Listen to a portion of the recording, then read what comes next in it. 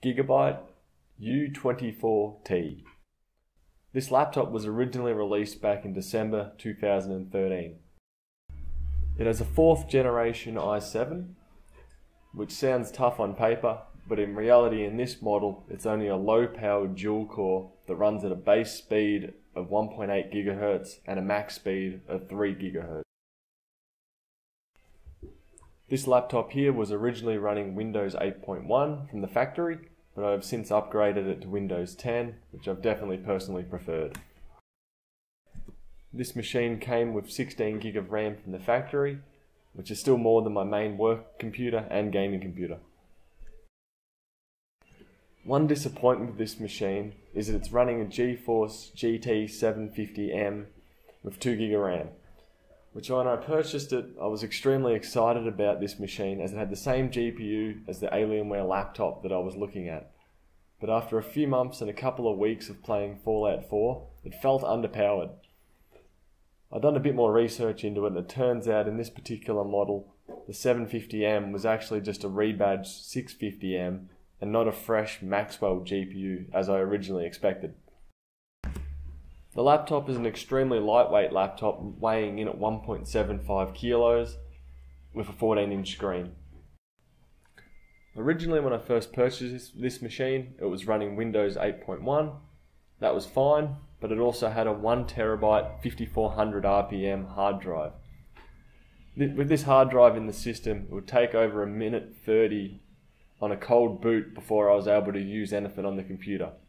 I've since changed this to a Samsung M-SATA 850 EVO 250GB SSD, and now it feels like it's how it should have been running when I originally purchased it, with a boot time of around 15 seconds. The display on this laptop is fine, nothing amazing. It's a 720p 14-inch LCD panel, which has okay viewing angles, but watching movies on it at night, you have to adjust it to the right angle before you lay down for your binge session of TV shows. The touchscreen is a nice idea, which I've had no practical use for. My wife, on the other hand, has found it great for doing uni work and finds flicking through PDF files and various digital books to be great.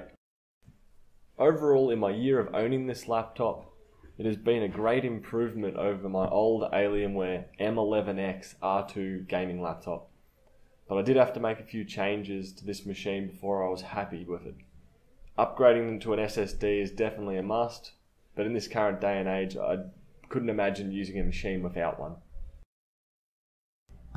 For gaming, this machine has done me pretty well until I went to play Fallout 4, which I need to do quite a few tweaks to it and also limit the frame rate to 30 FPS for it to be acceptable, or acceptable to me anyway. And so far I've done around 40 hours of gameplay. Other games I've played on there also include Counter-Strike Global Offense, which runs at a solid frame rate when it's set to high detail, and also any modern indie game runs perfectly fine on there. I did also try the beta of Star Wars Battlefront. It ran that at native resolution 720p with everything set to low. It was not pretty, but it was playable.